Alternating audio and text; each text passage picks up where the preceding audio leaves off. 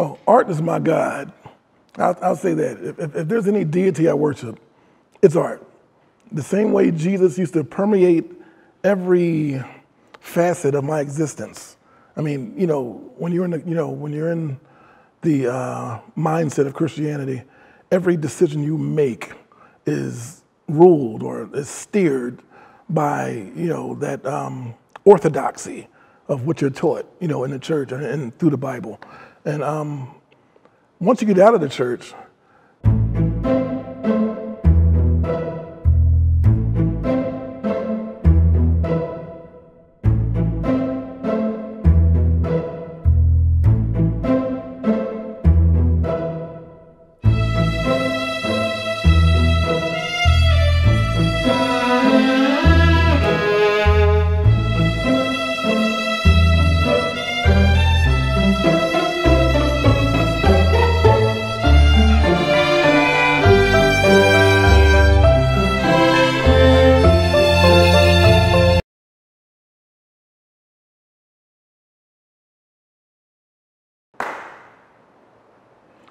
my name is Albert.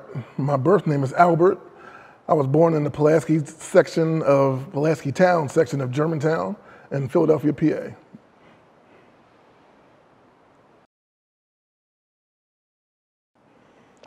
I am a visual artist.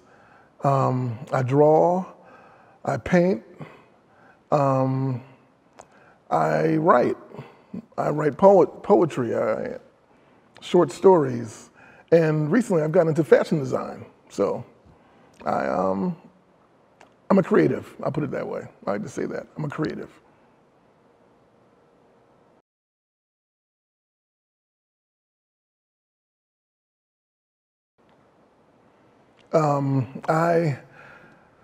I thought I started drawing at the age of 5, because my father, to this day, still has a porcelain plate that I went to John B. Kelly Elementary School, and he had us draw while we were in kindergarten on this plate.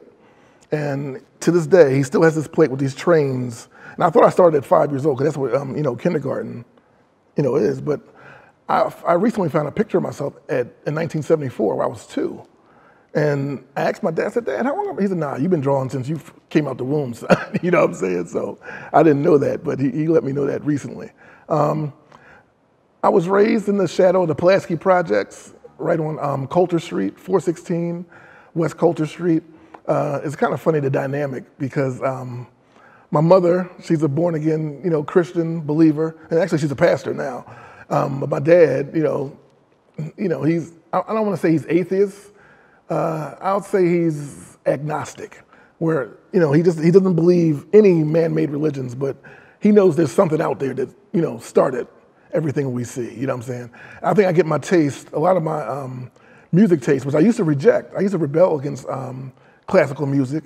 I used to rebel against jazz music, but my dad always had that playing in the house, jazz and classical. And I also say I got a lot of my music taste, my palette, from my oldest sister, Candace, too. My sister, Candace, she liked Parliament Funkadelic back in the 70s. She even had Elvis records, you know what I'm saying? Anything that sounds good. So this is why I believe there's only 2 types of music, good and bad. I don't believe, you know what I'm saying? I like anything from folk music to hip hop, to punk, metal, whatever. If it sounds good, if it's good music, I like it. So I really don't have a taste when it comes to music, or I don't have an ethnicity, black music, Caucasian music. No, I don't believe in that. I believe it's just good or bad music. It was a funny dynamic, because we went to church on Sunday. Dad didn't go, you know what I'm saying? We went, and all my life, my dad has always been shooting questions at me about my philosophy at the time, you know what I'm saying? He would ask me questions like, son, like, what came first? He would say, did God create man, or did man create God? Now, this is the things my father's asking me this since I was about maybe 9 and 10 years old. He's shooting these questions off my head, you know what I'm saying? So I've always had, questions about organized religions, or the one I was in, basically, and that's Christianity, you know what I'm saying? And we had a really good household, you know what I'm saying? I really think we had a great household. My father's father was a millionaire. He had more than 50 homes in Salisbury, Maryland. He had a beach house in a place, back then it was a gated community called Ocean Pines. I don't know how it is now, but he had a beach house, he had 3 boats. I remember going on one of his collections when I was down there for like 2 weeks. We go down there maybe a month or 2 weeks out of the summer. And I remember he had a duffel bag full of money, after he made his collections. My mother, on the other side, her father was a farmer. And while my dad's father was from Salisbury, my mother's father is from near the DC area of Maryland, Brandywine, Maryland. And, we would come to the house. This is my dynamic, my family dynamic. I was a very privileged child, I believe that. Because on one side, my father's father was a millionaire, and my mom's father, it seemed he lived like a millionaire because he had cows, he had pigs, he had chickens. I mean, in fact, you drive up to his house and like you're greeted by farm animals, you know what I'm saying?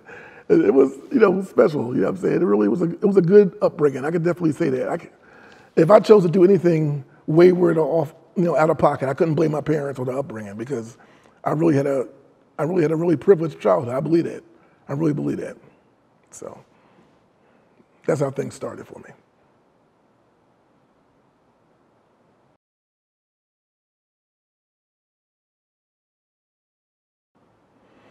Early, I started drawing with pencil, but I don't know what it was about the pencil that, I don't know. I don't know if I like the texture of it. I don't know how it feels on paper I don't know, maybe it's a biorhythm thing. I don't know. But I used to draw with ballpoint pen, and I always liked it better than pen, like, with Bic or back in the day, the paper mates. Do they still make paper mates today? I don't know. You know what I'm saying? But I would draw with paper mates and Bic. But then when I got a Sharpie, I'd found heaven. I'd found my heaven. It was smooth. It was pitch black. And I don't know, I think it's that contrast of that black against that white paper. I just love it, and it's so smooth. And my father told me, a lot of people told me you shouldn't draw with permanent ink because, you might make a mistake. But I believe that there are no mistakes. And what I found in some of my, it's all part of the human process, I believe that. And I found in some of my drawings, some of the ones that I've messed up on have turned out to be some of the best ones I've done because sometimes I follow the mistake. And what I had in mind, or what that mistake, it supersedes what I had in mind and makes the picture or whatever I was doing better. But it's funny, my dad told me, he said, the fact that you draw with permanent ink, he said, that puts you, he said, it's a rare talent. I didn't understand it. And to this day, I don't, brag, I draw with ink, you don't. Nah, it's just something that just comes to me that it's a preference. But he told me, he said, artists would die to have that ability. I don't, again, I'm not bragging or anything like that, but my father's been telling me that for years. And even a brother named Jamar Nicholas, I call him my sensei, because one year my wife, one of my favorite birthday presents she ever got me, it was, she got me enrolled in a comic book creation class. My wife did this, you know what I'm saying? This is back in maybe about 2005, I think. And Cheltenham High School, which is right outside of Philadelphia, they had adult classes. I don't know if they still have adult classes, but on Tuesday and Thursdays you would go. And Jamar Nicholas is he's a known, through Philadelphia. He's worked for Marvel. He's worked, he's a comic book artist. And he even told me, he said, man, in fact, you draw with ink. That's, what I'm saying? He said, I asked him about it. I said, is that gonna be a problem? He said, no, if that works for you, do it.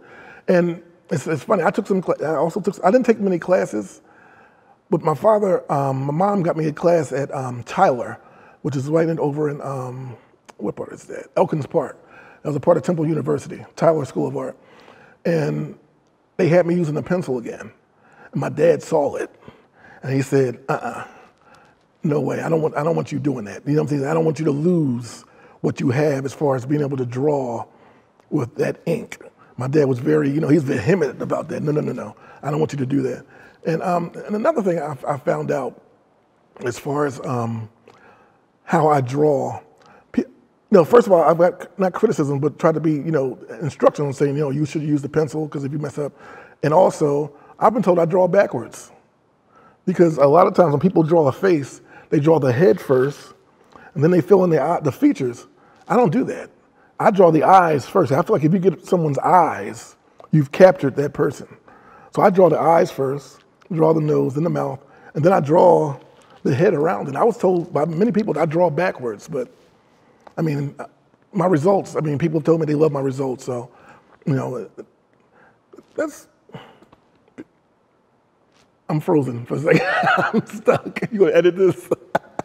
No, I'm trying to think, what else?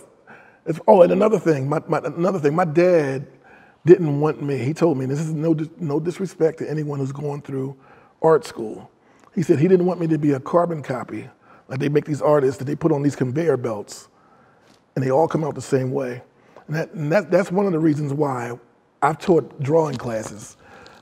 The first thing I tell every kid who comes into my drawing class, or adult, I said, I'm not here to teach you how to draw.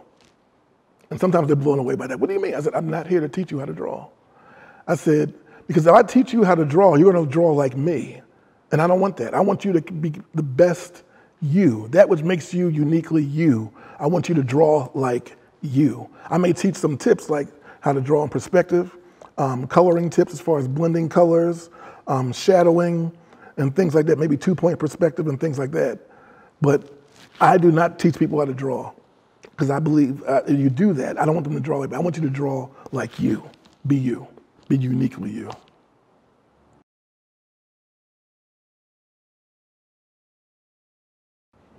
I believe my earliest influences, and I believe this might be true. You know what? I don't want to say for everybody, but I think for most people, I think their earliest influences come from what they see, you know, within the home.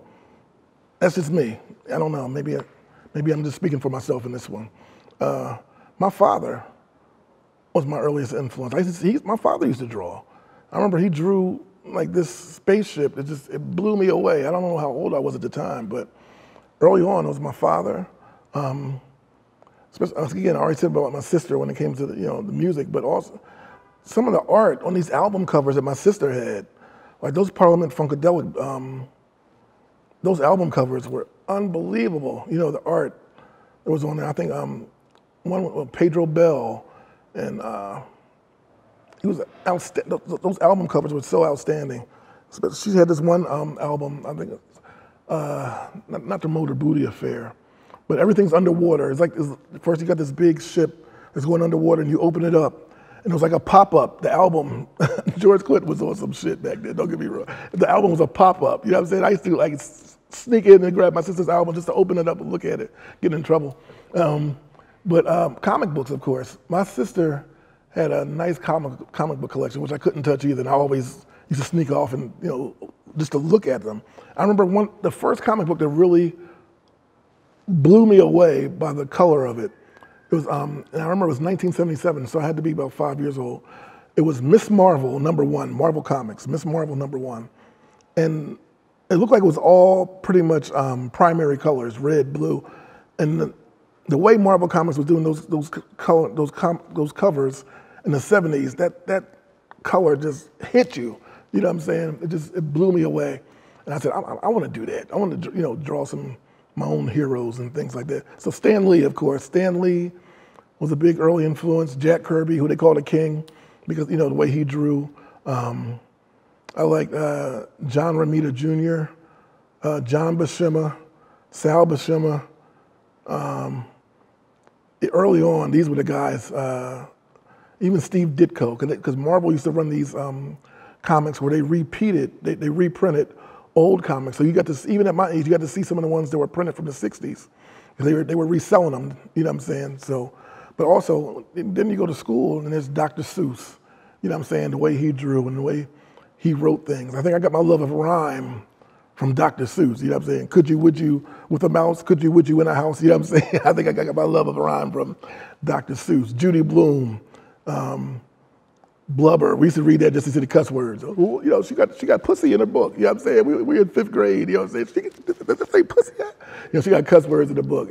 We don't know it's about a girl, getting her period. You know what I'm saying? We're just looking for the cuss words. You know what I'm saying? But also Judy Blume, Tales of a 4th Grade Nothing, and the second one was called Super Fudge. Mrs. Nelson is Missing. These books when we were growing up, you know what I'm saying? I remember them. Miss Viola Swamp was the evil substitute teacher who came in, you know what I'm saying? And it turned out that she was actually Miss Nelson. Miss Nelson had this costume in the back of her closet. At the end of the book, you see her the wig and everything. So Miss Nelson did that to get these kids to be good, because these kids were badass kids. But I remember these books, these pictures, like the Five Chinese Brothers, Tiki Tiki Timbo, No Sir Rimbo, Charlie Charlie Bucci, Pip Berry Pimbo. That was the name of a book. You know what I'm saying? Why do mosquitoes buzz? I know why mosquitoes buzz in people's ears. That was the first time I ever saw anything that looked so African. That book is called Why I Know Why Mosquitoes Buzz in People's Ears.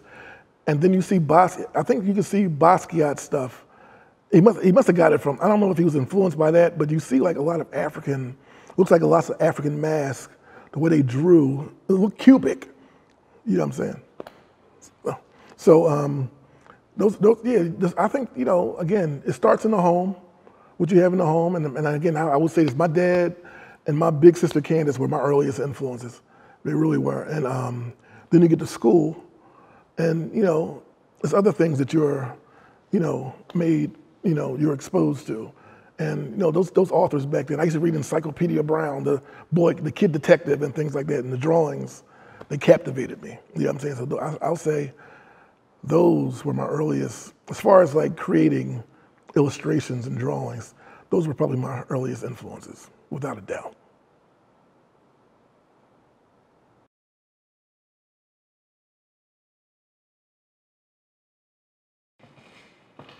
Oh, art is my God. I'll say that. If there's any deity I worship, it's art. The same way Jesus used to permeate every facet of my existence.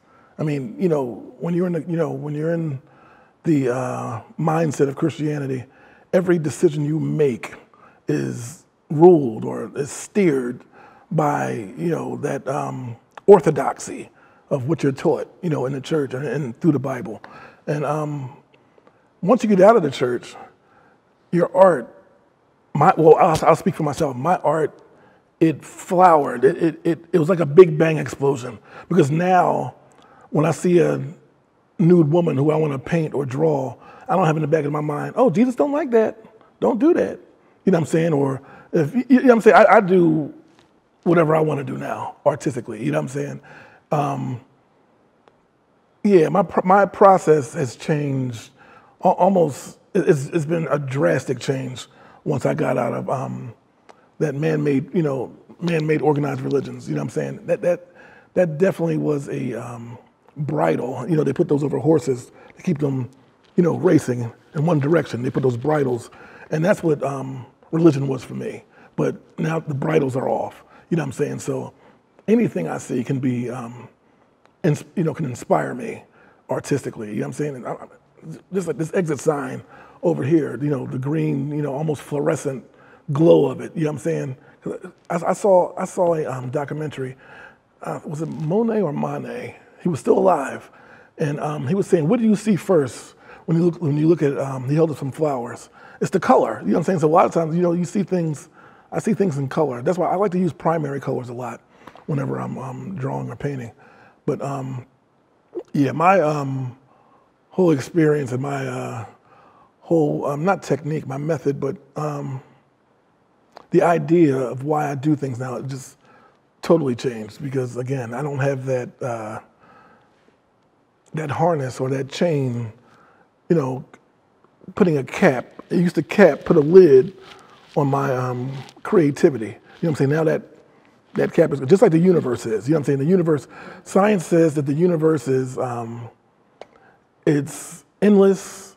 It has no edges in space, and it's expanding. Now with the discovery of this stuff they call dark matter, they said that the universe is actually expanding rapidly. And I feel like we as children of the universe, you know what I'm saying, we should be doing the same thing. You should be evolving. You should be expanding, you know what I'm saying? And I feel that religion, it puts a cap on your evolution, on your expansion. You know what I'm saying? So I can definitely say since I've left the church that I'm a totally different, I would say much better, absolutely a much better artist since I've left the church.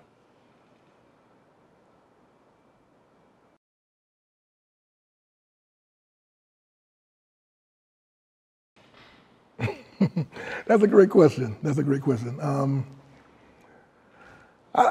This is a funny thing. One of my mentors, you know James Mtume, that Mtume, Juicy Fruit Mtume. I've been to his house, met him many times.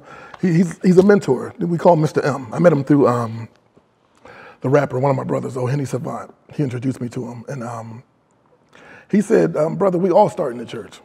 And I'm thinking about every musician, and I think that might be true. He said we all start in the church, and I think that may be true.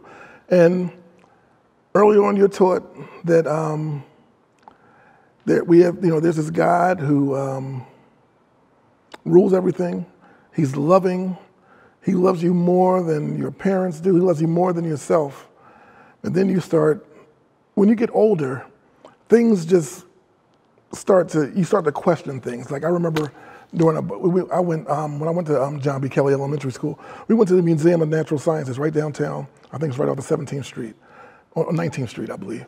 And you go inside, and the first thing you see is the Tyrannosaur model. All the bones were excavated from some site, but the entire scale of the Tyrannosaur is there.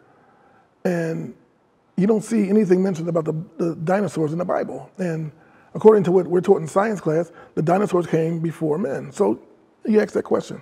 You're in Sunday school or you're in Bible study and you don't get any answers. You know what I'm saying? That I told you before earlier. My father, he said, he would ask me, he said, son, let me ask you a question.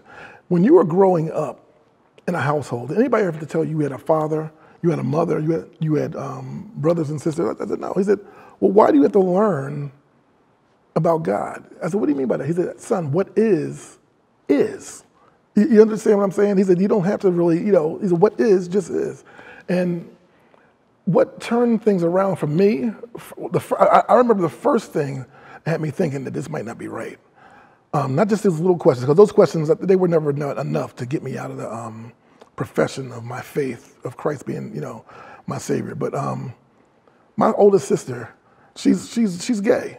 And when she came out, I saw how the church responded to that. And I'm not going to say exactly how, or I'm just going to say I saw the response. It wasn't the best response. Well, it wasn't a good response at all. I'm going to say it, never mind. It was not a good response. But that was one of the first things that made me think that maybe this thing might not be right. Because my family, who was in the church, was instructed you don't want that in your household. You don't want you don't want that around the baby niece, my niece was a baby at the time and things like that. So you don't, I remember my mom taking my sister's keys from the house, saying, I want my keys and everything. And I remember sitting back, I was quiet, just observing what was happening. And I said, that can't be right. So I remember that maybe a day or two later, I called my sister up. I was working at the downtown Sheraton, which is now the Wyndham Plaza Hotel. Which was the Wyndham Plaza Hotel, which is now the downtown Sheraton. And I called her up during my lunch. I said, Candace, come on down. I need to talk to you. And I told her, listen, I don't care what people are saying about you. You're my sister, and I love you. So you can be around me all you want. I don't care. Hug, kiss me. I don't care. You're my sister. That was one of the things that started getting my mind to start thinking about other things. The one that really did it, I met a brother while working at the downtown Sheraton. This brother he started talking to me about the Egyptian Book of the Dead. He said, don't you know there were books written before the Bible, that were, that were about human behavior as far as like giving men laws? And so I said, I'm not taught this in the black church. You know what I'm saying? I said, what, the Egyptian Book of the Dead? He said, look up the Egyptian Book of the Dead. And he said, look at the 48 laws of confession. He said, whoever compiled, the 10 Commandments, they clearly got those 10 Commandments from the 48 laws of confession. So I started looking at that, and I saw that, and said, if you see that isn't what you thought it was, then you're thinking, how much more? You know what I'm saying? How much, what did, not Neo, Morpheus say? You want to see just how far the rabbit hole goes down, you know what I'm saying? So then I started digging, and then that took me to Africa. Took me back home, you know what I'm saying? When I say home, I mean the home of humanity, you know what I'm saying? Because everyone on this planet, all of our beginnings start right there in the Nile Valley civilization in Africa, in Kemet, you know what I'm saying, which is now called Egypt by the Greeks, you know what I'm saying, so we call it Egypt. And you learn where all these things, all these ideas of a Superman, a man born, of a virgin, and a man who died and resurrects, who was, can do all these. It all started right there in that Nile Valley civilization, and then you're there, and you kind of outgrow the conscious community. You find out that sometimes they're just as they're almost like the church. You know what I'm saying? Here's what I've learned: if everybody's saying the same thing, everybody is thinking the same way, I can't be a part of it. You know what I'm saying? I can't be a part of a think tank. You know what I'm saying? Because I have friends who I love. You know what I'm saying? Who we argue views all the time, and that's how I like it like that. If we all thought the same way, and we all spoke and said this, I couldn't be a part of it. I couldn't be a part of it. I like the idea that everyone has their own thoughts, their own ideas, and we like to bounce them off each other. What I learned, and I don't want people to think I'm trying to attack their faith, but here's what I've learned. Most people are what they are because of the way they were raised. If I was raised in Southeast Asia, I might be a Buddhist. If I was raised in India, I might be, practice Hindu or, be a Hare Krishna. If I was raised in that Arabian Peninsula, I might be a Muslim, or North Africa, I might be Muslim. But because I was raised here in the United States of America, which is a predominantly Christian nation, and I am, some of my people are descendants of slaves, a lot of us, and we were taught that by our slave masters. That's why I was a Christian.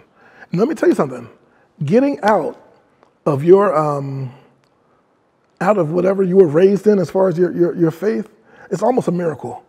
It's almost a miracle. And I thank the universe for what I call, this is very difficult. Absolute objectivity, that's very difficult to come by. And here's why. Most people are going to see the world how they were raised. Most people see the world through their cultural lens, their cultural incubator, and you can't tell them nothing. My mom said it was like this, that's how it is. My pastor says like this, they will not even look in the other direction to see something that's different. Absolute objectivity, which is, I'm a part of a arts movement called hip bop. We made, my brother O'Henny, he created it, and me, I'm over the arts. Me and my brother Blue Robin, we're over the arts section of it, and we created certain principles, and objectivity is one of our principles, because we believe, let's hear new ideas. Let's listen to this new idea, even if it's totally foreign to us. Let's hear what the guy had to say. It may make sense to us. You know what I'm saying? You know what I'm saying? And another thing, nobody wants to be wrong about anything. I think that's the human ego. You know what I'm saying? I like being wrong. Because if I'm wrong, maybe you can tell me something and put me back on that right track. My ego isn't so big. If I'm wrong, let me hear what you have to say about this subject matter. And if I listen, you may have some ideas or make some valid points to make me change my mind on certain things. So I love that. But objectivity is so hard to come by because most people are going to see things from their own cultural view and they're not going to change. And another thing I've learned, the more you learn, the more you study, because here's the thing, here's what got me out of Christianity. I started studying it. I actually started studying it. The history of it, who wrote it, what year this was done, you know what I'm saying? The ecumenical councils, which form what the gospel is today. I don't remember how many ecumenical councils there were. The Council of Nicaea, the Council of Ephesus, the Council of Jerusalem, the Council of Constantinople. There were 6, I know that. But that's why if you read on the back of your program, some people have this in their programs, the Nicene Creed. And that's exactly, this was voted on by a bunch of men deciding on how the new faith, which Constantine wanted to create, and Constantine created this to control his kingdom. That's why he created this. Because his Christianity was taken on, he said, okay, I have to get a hold of this Christianity because it's running through my kingdom. And he did it. Now, let me tell you something. If Constantine was alive today, I really believe people are like, this shit is still working. Because I'm telling you, he created it to control and run his kingdom. But there was something else. There's another point I wanted to make. Oh yeah, the more that you study, the more that you learn, the more you look like an absolute crazy person to people who won't even crack a book to see if what you're saying is thus or so. That's one thing I've learned about being in organized religion. The more you study, the more you learn about things, about any subject matter, really in anything in life, the more people who, even in your evolution, let me say something about your personal evolution. You don't owe anybody an explanation for your personal evolution. That's why it's personal. And the more you evolve, the more you change, the more you are looked upon as an absolute crazy person to those who aren't going to change shit about who they are and what they do. So that's what I've learned about, that was my journey through organized religion. And mine, of course, being raised in the United States of America, Christianity was the organized religion that I was raised up in. And let me tell you something, I don't argue these points. I don't argue with people. Now, if people want to come and ask me a question, I'll do it. Early on, when I first got out of it, I would argue them, but I don't argue these points anymore. I don't do it. I tell anybody who asks me, I said, I'm a better father than the God of the Bible. I know that people who hear this and they'll be, oh, that's blasphemy. I remember I told my wife, and this was tough for my wife, because she married me under Christian principles. You know what I'm saying? So it's tough. So people ask me, how does that work between you and your wife? I said, love. She loved Albert Cordery, and I love her, so that's why it works. You know what I'm saying? But it was tough for her. It was really tough for her, me coming out of that mindset. But I told her, you know what killed hell for me, this idea of hell? Having kids. Having kids. There is nothing that Layla Renee and Albert III can do that I would think they are worthy of eternal damnation and hellfire, eternal torture. There's nothing those two babies could do. And I told my wife, and I'll tell anybody this, if my kids became serial killers and they put a desert eagle to my temple and said, Dad, I'm gonna kill you, and I knew they were gonna do it, I still, knowing they're gonna blow my brains out, blow my top off, I still would not want my kids to burn for eternity. I would want them to get rehabilitated. I would not want them to burn for eternity, so. And again, if Christianity, if it works for you, if the organized religion works for you, the universe, that's great. I'm not here to dispute or kill anybody about their faith. You know what I'm saying? If it works for you, it does. But it doesn't work for me anymore. It just doesn't. And that's how, that's my take or my history with organized religion here in the United States of America.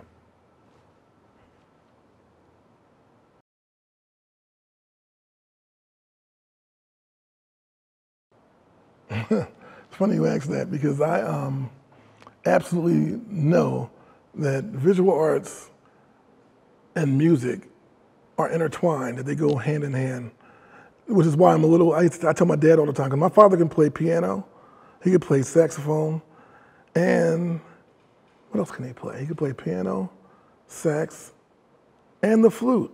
And I'm like, Dad, why didn't you make me play an instrument? You know what I'm saying? I know I would have loved it.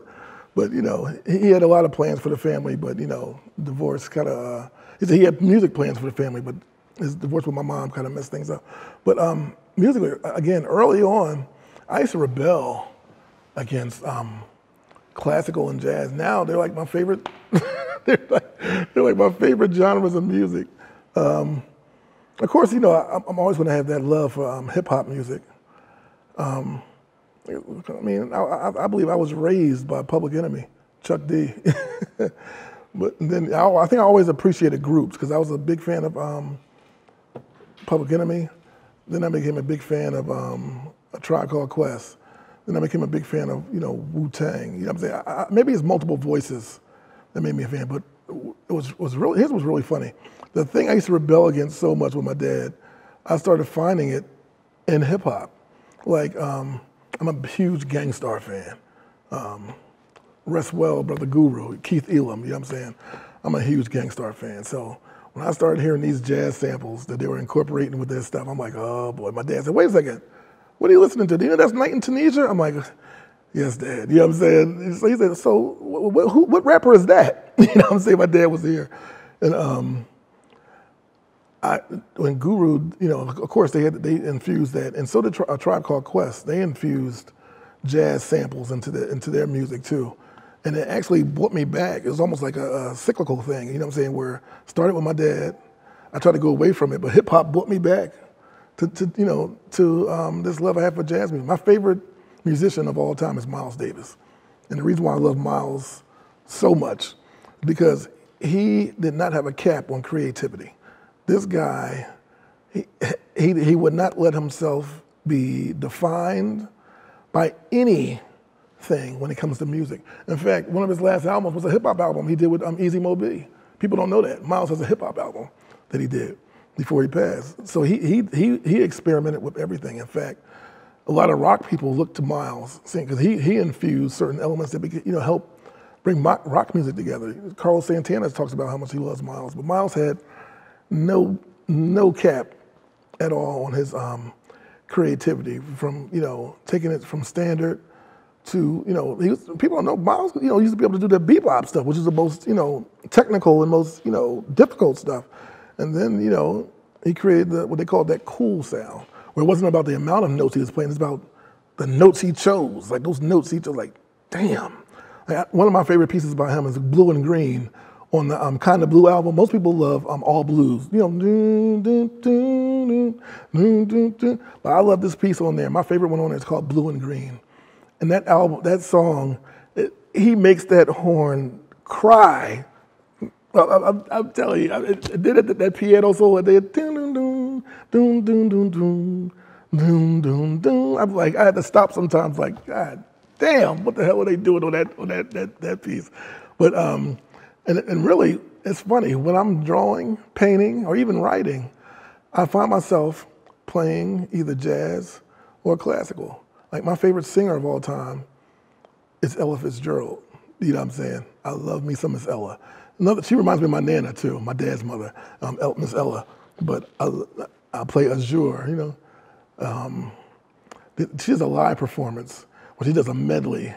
And Ella Fitzgerald, that lady, unbelievable. You know what I'm saying? She's a true artist.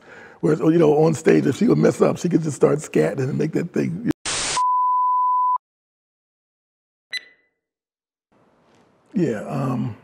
Yeah, Miles Davis, for me, he is just, he's that dude when it comes to creativity. Because again, he was like the universe, you know what I'm saying? No edges in his space, you know what I'm saying? And he expanded to the end, you know what I'm saying? But it's funny, what I listen to like not much variety. I might throw some hip hop in there, but when I'm creating, a lot of times it's either classical or jazz. I listen to opera, Maria Callas. I don't know if you saw the movie Philadelphia. I was introduced to that La Mama Morta from that scene with Denzel, where Tom Hanks is telling Denzel about that piece. It moved me so much in the film. I wound up making it a part of my creative process. La Mama Morta by Maria Callas. Yeah, this big 6'6", 300-pound guy is listening to that while he's painting and drawing. I listened to the Bolero by Ravel.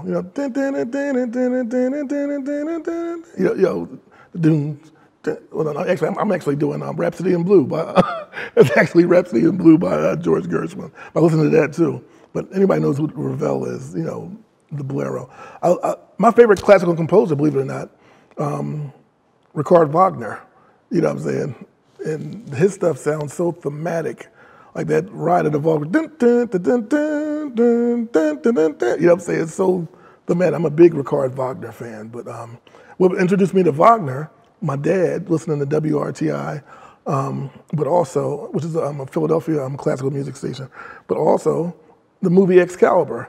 Wagner was playing throughout it. And it's funny how cinema, TV and cinema, I've been introduced to different artists even through that. Like, one year I was watching True Detective, and I heard a Bobby Blue Bland song. I pity the fool. You know what I'm saying? that's wait a second. I know Bobby Blue Band. I don't remember that song. And I became, I started listening to that a lot. But I like a lot of old stuff. But there's some new guys doing some things too. Like I talk about my affiliation with Henny Savant. I'll play his stuff, hip hop stuff. You know what I'm saying? It's because it's so multi-layered, and it's so incredible what he's doing. Well, this guy is rapping over horn riffs. Guess where I'm from? You know what I'm saying? He's rapping over Thelonious Monk songs, and he's actually, he has his voice, which is harmonized, his own melody with the horns. You know what I'm saying? I listen to that. Levine Rose. That's Louis Armstrong. while I'm drawing or painting. You know what I'm saying? These are the type of things I listen to. I love rock music. Everybody, you gotta love Jimmy. You know what I'm saying? I think you can't be a rock fan without loving Jimi Hendrix. You know what I'm saying? So he's another one of my. If I had a top 5 favorite musicians, I'll go Miles first. I'll say John Coltrane second. And I got people. Listen, we all know how crazy John Coltrane is, but I don't think Alice gets enough credit for how incredible of a musician she is. You know what I'm saying? I recently put up a, I like to do that in my uploads on social media, where I'm seen drawing while I'm playing some music in the background. And I recently put up a picture of, John Lewis. He recently passed. And I played a song by Alice Coltrane called Churya and Ramakrishna. And that, the way her fingering on the piano in that song, I don't think she gets enough credit, because she has some incredible albums and standards that she put out that is just amazing. But then there's times where, I might listen to that rough metal stuff. Like, I was introduced to Black Sabbath because of the Road Warriors. I grew up in professional wrestling, so Iron Man, you know what I'm saying? So I became a fan of metal, listening, watching pro wrestling. So I listened to Iron Man or Edgar Winter, Frankenstein, Chicago, everybody. That's why I say that I don't believe that there's a white music or black music or Latino music. If it's good or it's bad, that's the only thing that happens. I love Mongo Santa Maria, this guy who plays, he plays, the congas and things. Again, when it comes to, I see no ethnicity when it comes to music. You're either good or you're bad. And one of the things I noticed with people like me, my friends, they call me the Allosaurus. My name is an Al. They call me an Allosaurus. They say I'm a dinosaur. But I'm learning that there are guys out now, too, who are great. You know what I'm saying? A lot of times there's this idea that people today can't create the way the people in the past is, and that's bullshit. It's bullshit. The universe is full of potential. It's full of possibility. There's so much, creativity in the universe that you can't tell me that there's not something new that we can tap into. And that's what I'm looking for with my art. I'm looking for something new that hasn't been done before. So I tell people anyway, I'm a snitch when it comes to the universe. Whatever the universe gives me, I snitch on the universe and then I put it out. You know what I'm saying? So that's what I'm doing right now. I'm searching for something new and I'm open to the universe, to what it wants to give me in the realm of creativity, be it painting or illustration or whatever, because I feel like I haven't found it yet, but I'm looking for it. It's sort of, I've heard John Coltrane said that before he did Love Supreme. So I'm looking for my Love Supreme, you know what I'm saying? I think all artists are like that. They're looking for something, and it's there. We just have to tap into it. I do not believe this idea that's out there that the people in the past are better than people today. I think it's a level playing field, and then we just have to tap in and find, as my mentor again, James Ntume says, find the difference in the familiar. Because here's what I tell people: there's a lot of people who can draw. There's a lot of cats who can draw. There's a lot of cats who can paint. There's a lot of great photographers. But what makes you different than them, that makes you desirable? You understand? Like, here's something funny. Well, not funny, but something. My brother, Blue Robin, his name is Blue Robin. We had this saying. Well, he said it first. I do portraits of people, but I purposely alter them. You know it's them. When you look at it, it looks just like, but I purposely alter certain things. I exaggerate certain things that maybe I find pronounced, and I do it on purpose because he said something that it resonated with me, that I made a part of my life. He said, if you wanted to look just like the photograph, just take a picture. You know what I'm saying? But let the artist put its spin on it, put my expression or my interpretation of what I'm saying. And I do that whenever I have a portrait. You know it's you. It's going to look like you, but I'm going to add some flair or add some things to it. Because again, I don't want it to look exactly like the picture. I mean, some people do that, It's great, and again, I say that there are a lot of people who can draw, paint, whatever. What makes you different? It's like, that's what made Basquiat different. Basquiat could draw. I've seen his sketches. This guy could draw the human body, anatomy, and everything.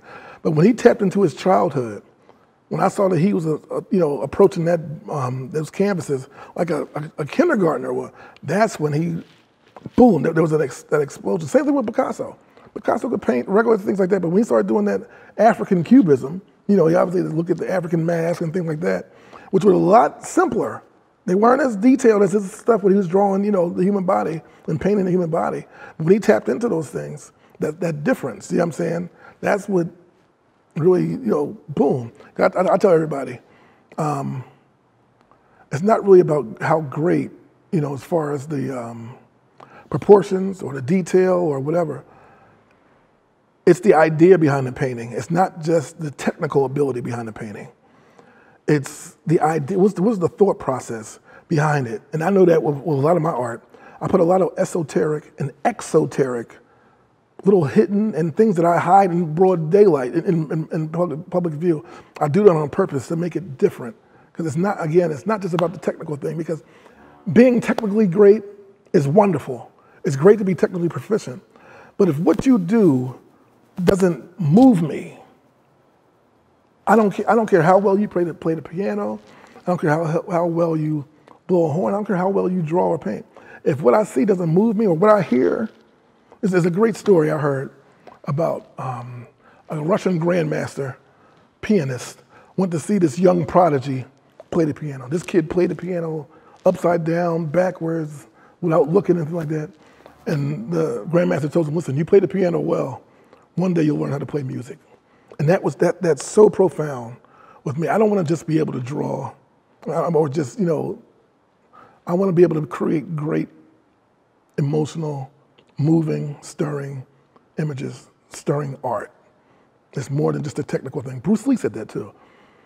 Bruce Lee said this, and believe it or not, I used to incorporate this in my when I was a preacher when I was in the Christian church, and when on my way out, I was incorporating some of Bruce Lee's philosophy. Because Bruce Lee said, on one hand, you have technique, that technical ability. And he said, that's great to have that, but if you're too overbearing on that side of it, you're like a robot, a mechanical man. He said, it's great to have just the, he said, technique and just spiritual, just the natural ability. That's good too, but if you lean too hard to that, you're undisciplined. You know what I'm saying? He said, what you have to learn to do in whatever you do is to bring the technique and the regular natural ability together. So, so it's on a level playing field. That's when you get to nirvana, or what they call Zen, you know what I'm saying? Where you reach that area where you're in that zone, where you can bring technique and natural ability together. And that's what I'm looking to do. And I'm looking for it. Again, like people said, I'm doing some great stuff. My best stuff is ahead of me. I feel like I got more ahead of me than behind me when it comes to great works.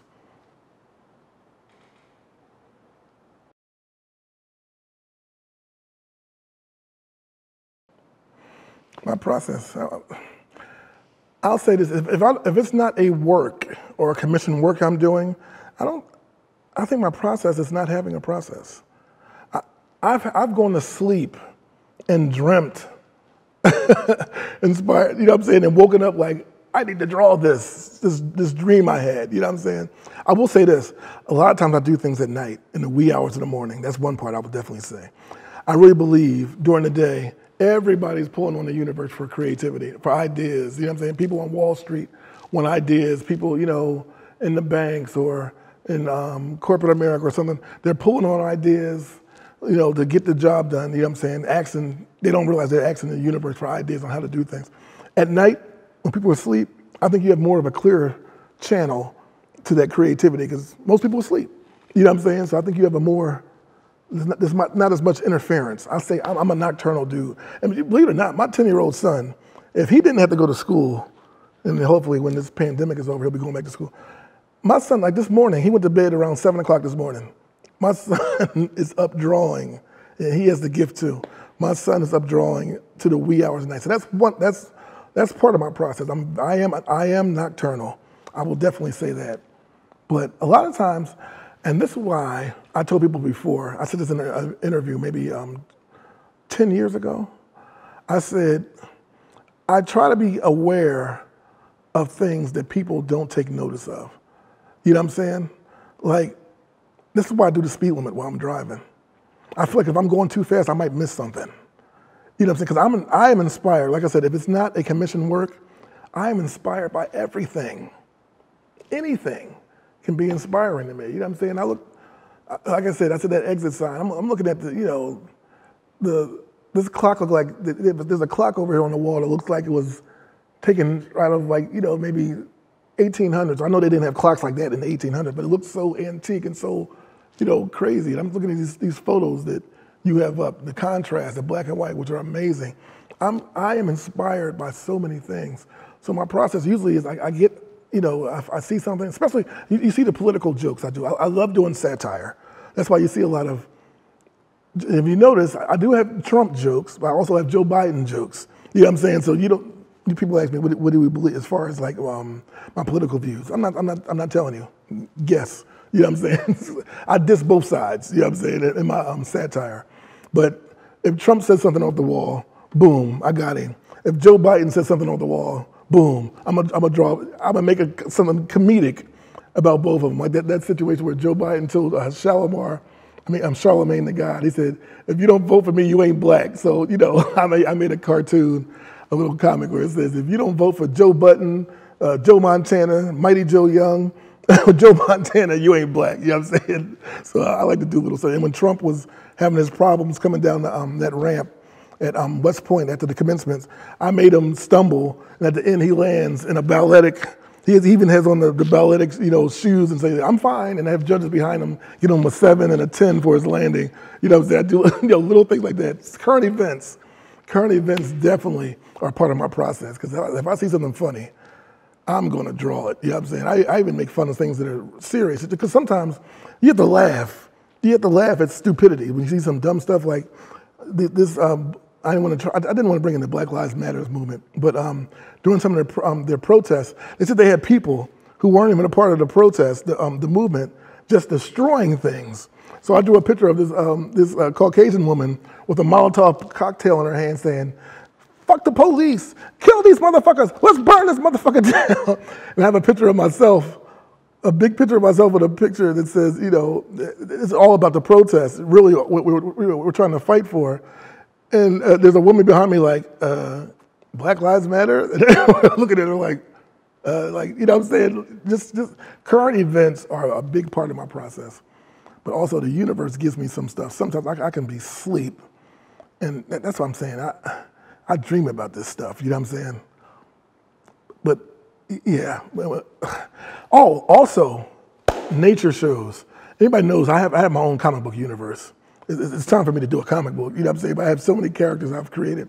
But I love watching Natural Geographic, and everybody knows my favorite animal on the planet is the shark. You know what I'm saying? And this is Shark Fest. Shark Week is coming up. It's 5 weeks of sharks, of Shark Fest. I love sharks, you know what I'm saying? I told people I think it's the simplicity of them. All they do is swim, hunt, and eat, you know what I'm saying? I love sharks. But nature shows, they inspire me. Definitely, just life inspires me. That's definitely part of my process. And again, I love permanent black ink. I don't know. When I see a Sharpie, but I guess some people look at their tools as a Sharpie. It's almost an extension of my hand, because there's no, that's the smoothness of it against the paper. There's no friction. There's no traction. It's almost like it glides. It's almost a part of it. That's what I love about that black ink. You know what I'm saying? Because it's almost like you're ice skating. You know what I'm saying? It's almost like, I guess, again, it's like an extension of who I am. And something I'm working on too, as far as a painting style, a technique that I'm calling seamless transition. And my hand is really flowing. And in fact, I did one of my t-shirts. That was a seamless transition piece. I called it the Police. That was the Edgar Allan Poe t-shirt I did with the Baltimore City police cap on. A lot of that went over people's heads too. I posted a picture of myself. Again, some exoteric stuff that only I know about. And I put a raven on my shoulder. Anybody knows Edgar Allan Poe, you know what I'm saying? He wrote the poem, The Raven. So that's why on my my police shirt, I had a raven on my shoulder, you know what I'm saying? And people know that Edgar Allan Poe lived in Baltimore, so that's why I had a Baltimore City police cap on his head. So that's little things I might hide inside of that, inside what I'm doing. But my process, I think I've covered everything. I think as far as my process goes, as far as current events, the universe, just looking into the stars, the darkness of space, you know what I'm saying? I believe that's my process. Life, you know what I'm saying? Life, my process.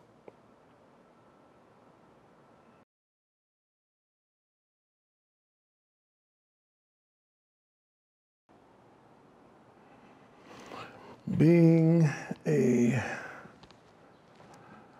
Black creative, that's another funny thing that I've come into. Even that this is very controversial.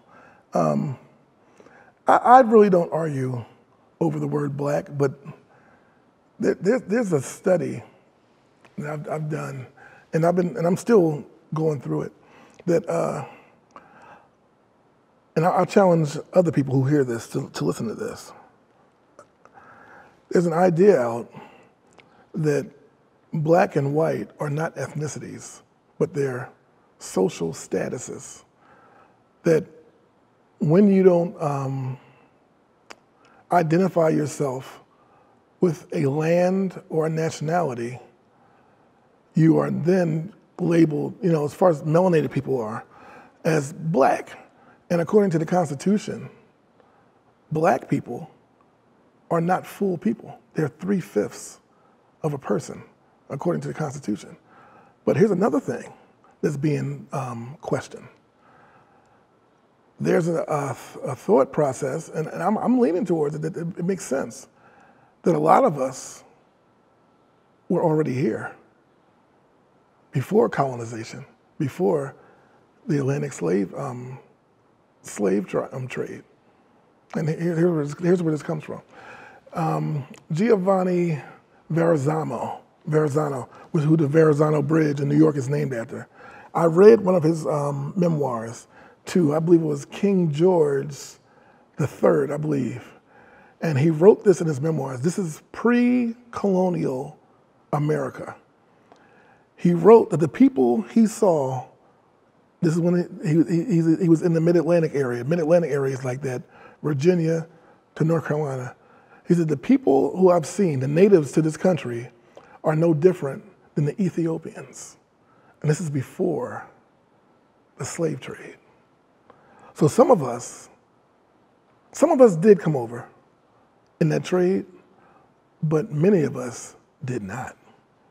And this is a very controversial thing because some of us are Aboriginal, indigenous to this land, not Africa. Now, of course, everything starts in Africa. We know that. But at one point, we look at the continents. Look at the globe. I bet you will say this. When you were young, didn't you say this was like a big puzzle? Then you start learning about Pangea, that everything was at once together. And there was a great earthquake and continental drift, which caused everything to spread out. But at one point, we were already here. In fact, if you look at Mexico, if you put it in South America over near Africa, that's the northeast extension of Africa. And the Moors were here before the colonizers were here. The Moors were pitch black Africans. So that's controversial. So some people, and some people argue with you, you're saying you ain't black. No, there's a different thought process when you say you're Aboriginal, you're indigenous to this country. Now, some people did come over on the slave trade, they did. But some of us, we were already here. And that's what some people, it's sad, some black people want to hold on to the fact that we were brought over through slavery instead of saying that we were already here. You know what I'm saying? But what does that mean to me? Because I look at myself. Here I am. I'm a fair, light-skinned brother, but I have Africoid features. I have the thick lips, I have the nose, you know what I'm saying? I got a big ass head, you know what I'm saying? Akhenaten, you know what I'm saying? I'm proud of this big ass head, you know what I'm saying? But, and when people look at me of other ethnicities, they say, he's black. So I identify with that, you know what I'm saying? People look at me, oh, you're black. And I see what that means to me. It affects, I believe it affects your work, where you see your people, who are melanated people, go through a certain treatment here in this country, and it should affect what you do, because I believe art imitates life.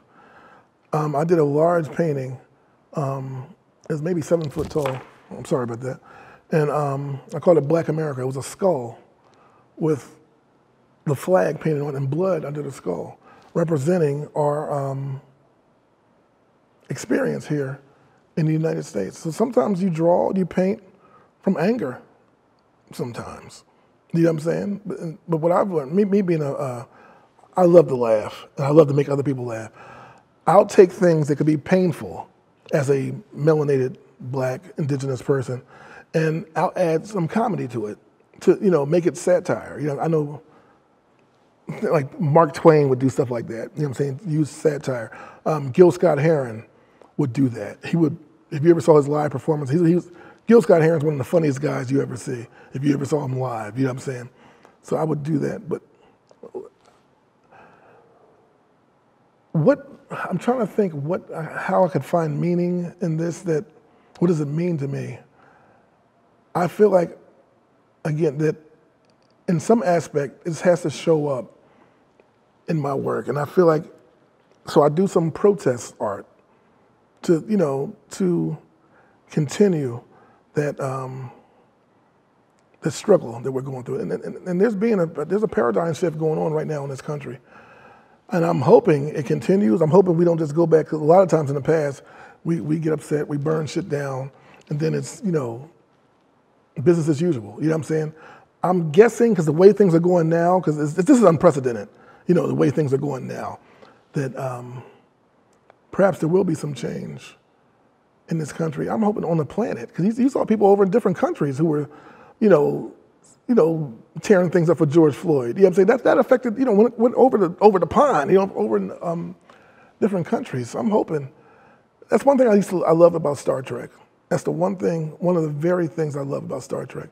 Because it's a world, it's an earth, it's an existence where there are these stupid things like ethnicity. They don't matter. They don't matter. They're irrelevant.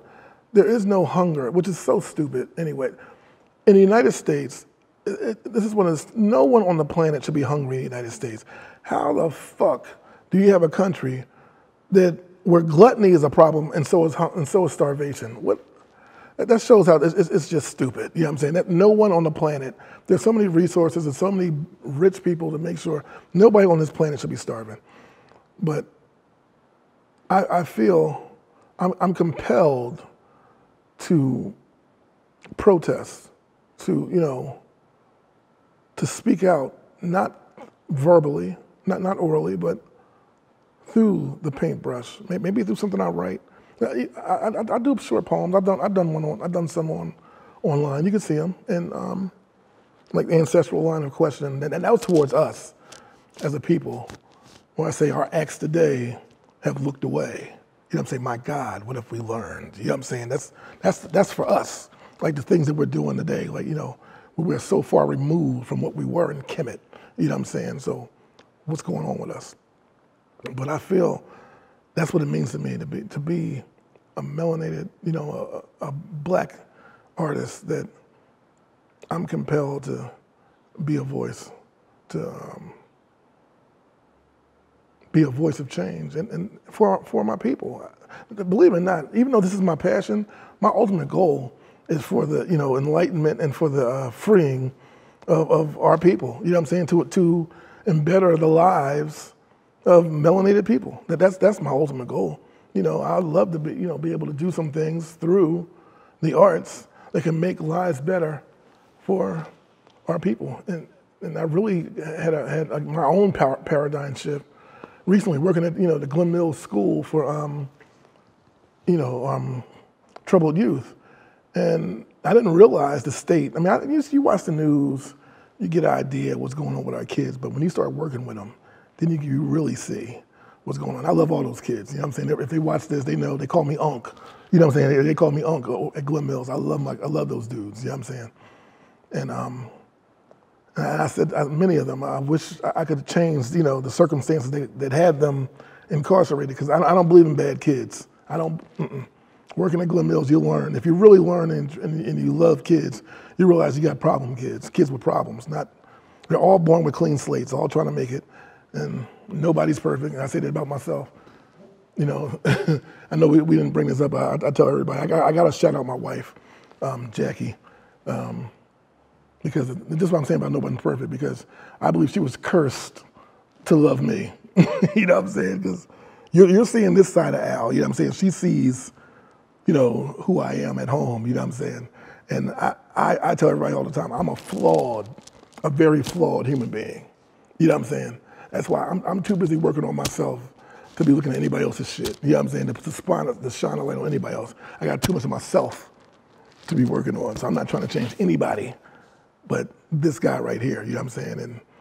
And my wife, she puts up with me, you know what I'm saying? And I thank the universe for Jackie, you know what I'm saying? But yeah, I think what it means to be a melanated or black, whatever, these are just labels, you know what I'm saying? So I'm not concerned or upset with any of them.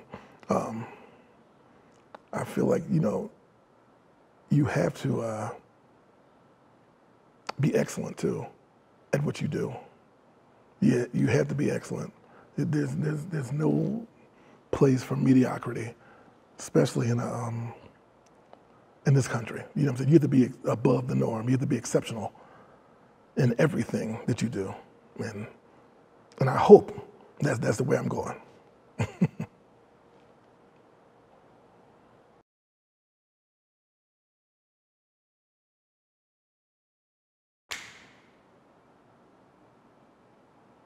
I call this poem Ancestral Line of Question. I hope you enjoy it. The rankle of scar on wrist and ankle, the plunge from lofty stern, ancestry loss, the scorching cross, the reek of bodies burned, biting lashes, collected ashes, saved within my urn. Our acts today have looked away. My God, what if we learned? And that is it. Ancestral line of question.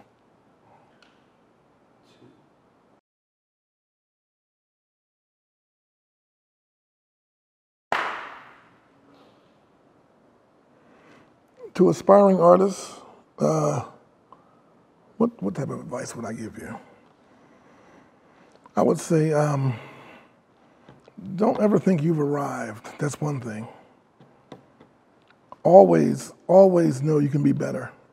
You can always be better. You never, especially in this life, and you know what I'm saying? I don't believe we will reach perfection until we get to, I don't know, wherever that place is. You never stop learning. Here's something that I was astonished, amazed by. I told you about James Mtume. You see, he has a big, he made a big impression in my life. That's why I always mention him, O'Henny, Blue Robin, my brothers. My Nana too. I like to shout out Gwendolyn Almeria, who would be 98. But this blew me away when Mr. M, as we call him Mtume, he told me his father, Mr. Heath, Jimmy Heath. People don't, you should know, he's from Philly. Him and the Heath brothers, they're a legendary jazz group, the Heath brothers. And Jimmy just passed just early this year. I think he was 99 when he passed. But I remember even when in his early 90s, Mr. M told us that Mr. Heath, who was a jazz legend on the saxophone, he was practicing every day for 8 hours. 8 hours a day on that horn, and he's in his 90s. You would think that, oh, we mastered this. And then I see interviews with Dizzy Gillespie. He said, I'm still trying to master this thing. Huh? And then you got these guys who have a little semblance of, success, and they feel like I'm the shit. You know what I'm saying? And you got these masters saying, no, I'm still trying to perfect this thing. You know what I'm saying? So I would say that to any young, inspiring artist. There's always, as Friedrich Nietzsche says, there's higher heights. You know what I'm saying? There's always higher heights. And be you. Be you. That's tough to come by. When you're creating and it's all you, I gotta say this again, James Mtume. He told us, and we had brothers, and he talked to us about the 3 stages of creativity. You go from imitation. Most people, when they start off trying to sound exactly like the person that inspired them to do what they want to do. They sound, they got some talent, but they sound just like their favorite singer, writer, whatever. He said, then you go to a stage where you still sound like that person, but you're starting to fuse in your little stuff. It's called emulation. So you go from imitation to emulation. Then the 3rd stage is when you're creating your own stuff, coming up with your own ideas, and it's all you. That's inspiration. No, innovation. That's innovation. So you go from imitation to emulation to innovation, where you are creating your own thing. This is all you. And now everything you create is done by you. So let that happen in your life, again. And you see it in life. Hulk Hogan, he obviously was watching superstar Billy Graham when he was growing up. You know what I'm saying? You can see where, and Al Green, he obviously was listening to, why can't I think of his name? I was born by the river. Sam Cooke. It's obvious listening to Al Green. He was definitely inspired by Sam Cooke. You know what I'm saying? So do that. You know what I'm saying? Let that process happen. And in your way to being, having patrons or being discovered, accept help. Understand, it's very difficult to do this by yourself. You need help. Come to that conclusion. You're going to need help to get to where you're going. So if it's offered to you, accept help. Accept it. We need it. In fact, the universe, listen, we're all a part of one big unit. That's what the universe is. That's why I tell people how it's so beautiful when you start to understand your place in the universe. When I look up into the sky, this is the thing that organized religion does. It puts your deity so far away, and you're so far, you're so minuscule, you're so minute, and this great, giant, awesome deity that has all superpower is so far away in the heavens. But now, when I look at the stars, knowing that the same elements, and Neil deGrasse Tyson said this, knowing that the same stuff, the gaseous elements and everything that are in those stars are in me, they don't seem as distant anymore. I know that the same thing that's in them makes me up. Dirt, it may not look like it, but those same minerals and everything, those are the same minerals that are inside of us. We're all connected. So again, you know what I'm saying? So the universe, we're not just in the universe is inside of us. You know what I'm saying? So I would say, don't think, you're alone or I'm gonna do this by myself. Accept the help that comes your way. Because if you're doing what you're supposed to be doing, the universe is gonna send help. Make sure you recognize it and accept it. You know what I'm saying? Everybody makes it I don't care how great you are, you have to be discovered in order to make it. You know what I'm saying? So accept that person who's here to discover you or whatever, however they're gonna help you out. I would say that.